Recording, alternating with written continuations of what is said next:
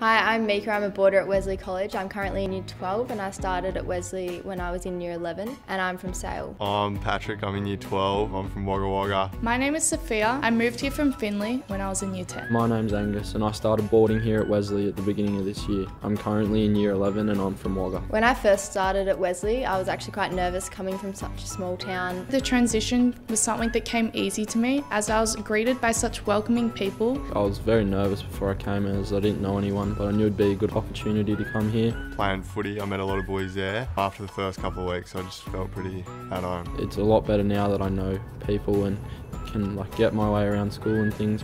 Something that made me feel comfortable when I first moved to Wesley and boarding was the inviting people around me. There's teachers always there after school and mentors always helping us with our schoolwork. They act more as your friends or family members rather than teachers or authority figures. They're very good because they can help you with your schoolwork, help you if you're having a hard time. Before living on campus, I had to travel 3 hours to training and 3 hours back. Wesley has offered me a good balance between my schoolwork and my sporting. To play in the first cricket team, it's only a short walk down the oval for training. I've been able to excel in soccer, having my first year signed by Melbourne City. Training is only 40 minutes and the commute is so much easier. Met a lot of people through football. That was a big help. I started training as soon as I got here, so met kids from other schools and made good friends with people from here at Wesley as well. Living in Melbourne has provided me with so many more opportunities. The new private Year 12 rooms also make studying so much easier. You have plenty of room to spread your books out and get right into it. I also love how we have the option to use all the facilities after school hours.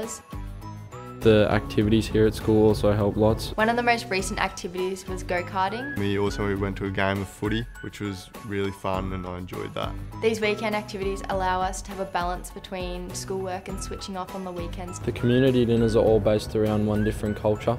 Each cultural dinner has a different theme or nationality. We've been exposed to a number of different foods, dances, songs. It definitely helps you to learn more about different cultures. Definitely wouldn't be exposed to it living in Wagga or living somewhere else.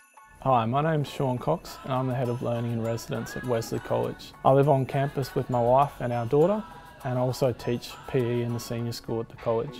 If you're thinking about boarding, I'd encourage you to put Wesley College on your list and come and visit us on campus, online for our virtual tours or when we're visiting regional and rural communities in Victoria and New South Wales. Sending your son or daughter to boarding school is a big family decision. At Wesley College, we're really fortunate to have contemporary programs and architecture to be able to provide a safe, secure and enriching environment for our students.